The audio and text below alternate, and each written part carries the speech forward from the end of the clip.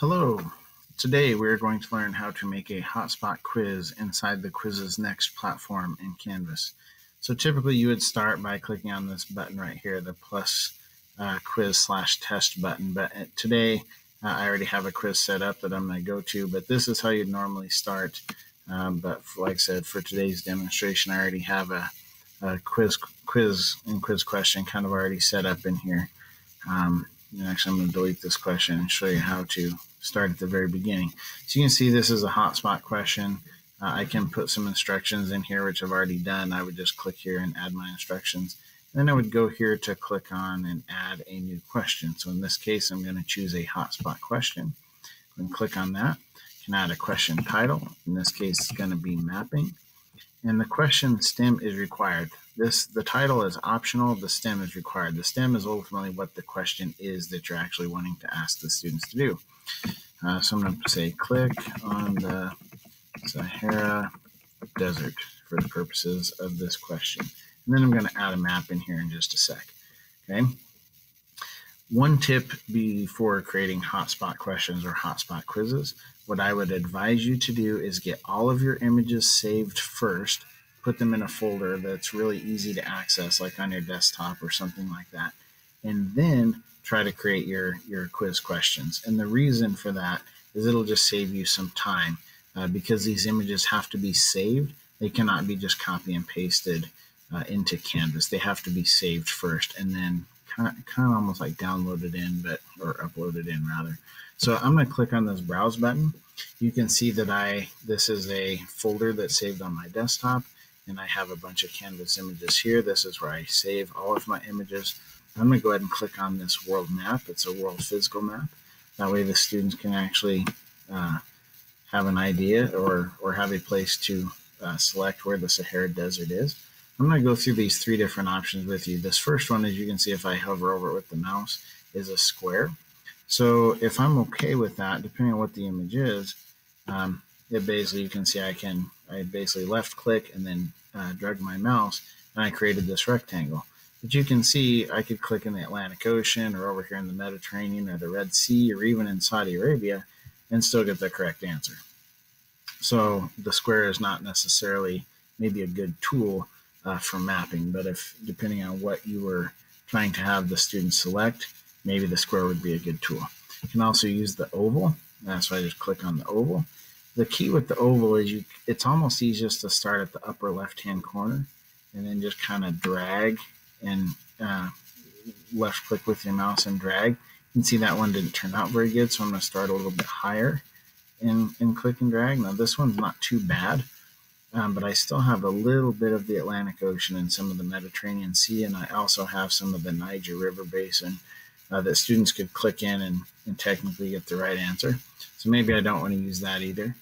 So now I'm going to click on the polygon, and this literally lets you outline.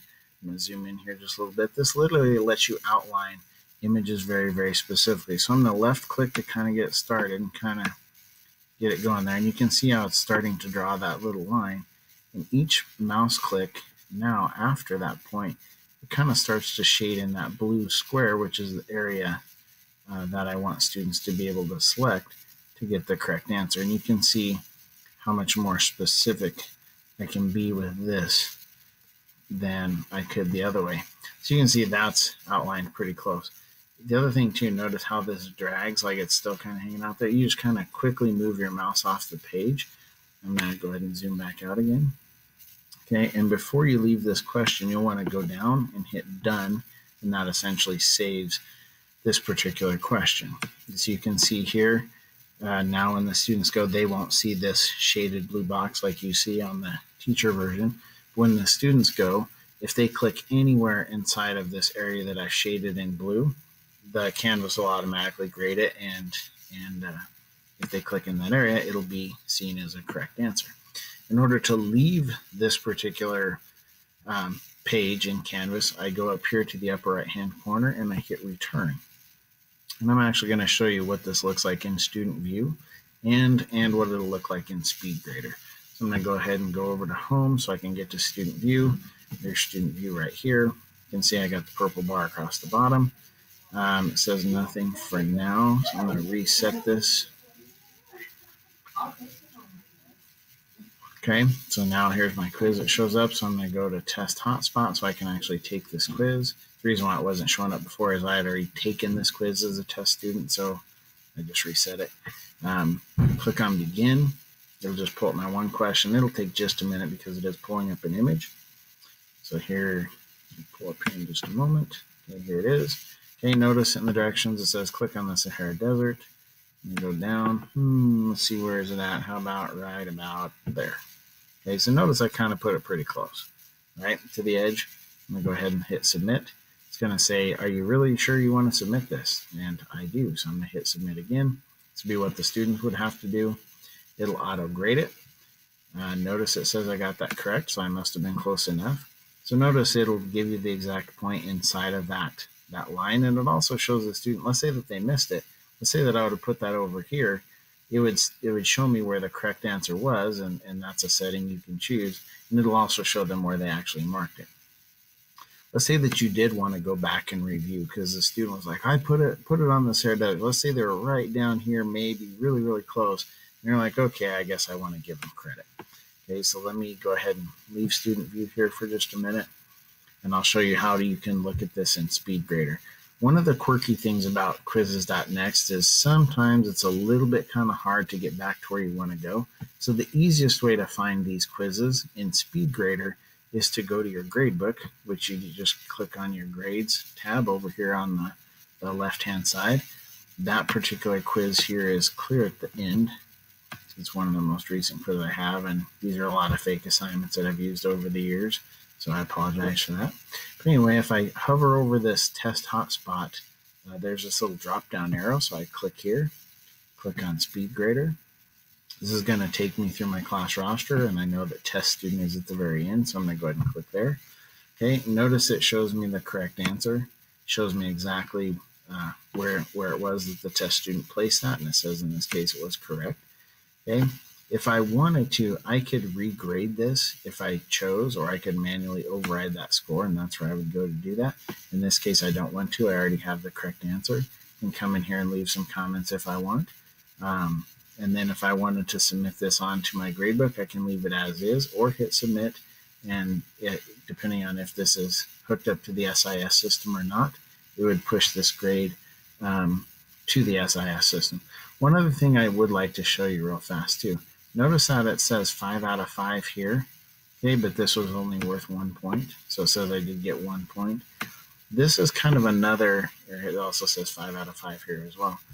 This is kind of another one of the quirky things in quizzes.next.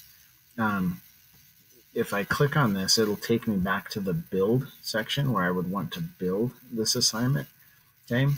And I can't really change the point value of the overall quiz here. You can see that this question is worth 1 point. If I hit edit, and now it's saying some kids have already taken it, so I have to edit a copy, which is what you would do normally. I can change the point value of this one question here, so I can make this worth 5 points. But let's say that I ended up with more questions than what I originally thought. The way I would have to address that is to go to return. I have to go back to assignments and find it on my assignment list. Okay, so it's down here towards the bottom. I have to hit edit here, and this is where I would go to change the points. Okay, so if I just want to make it worth 1 point, I'm going to come there, choose 1, hit save. Now it's worth 1 point. Okay, you can see that it changed it there. So I can't do that in the actual quiz. I have to come out here and do that in the assignments edit button, which are these 3 little dots in assignments. So that's just kind of one of the quirky things about quizzes.next that's sometimes a little bit frustrating, but I guess once you get used to it, that would be something that is, like I said, it'll kind of be second nature to you as well.